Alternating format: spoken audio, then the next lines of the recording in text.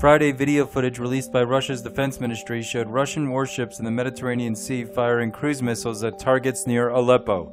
The footage corroborates concerns that Moscow is broadening its military effort in Syria, days after it began to fly bombing missions from an Iranian airbase.